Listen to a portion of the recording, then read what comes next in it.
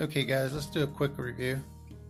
What we have here is kind of a swampy area out in the backwoods of Florida, and what you have here in the foreground, of course, is the shoreline with the tall grass that you normally see around the wetland areas.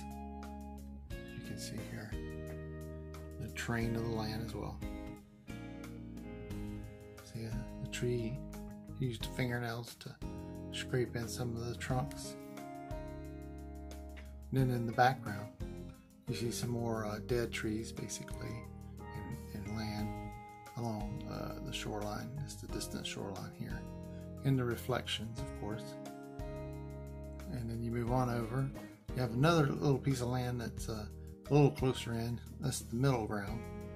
This is the foreground, middle ground, horizon, and sky. So let's go ahead and zoom in.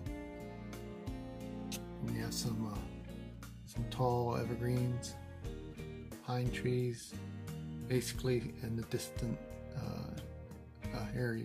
You see trees as well in the far distance, birds flying. You have a little blue and gray, a little raw sienna in the background of the sky. Zoom back out. Let's take a quick look at the pictures and we'll be through.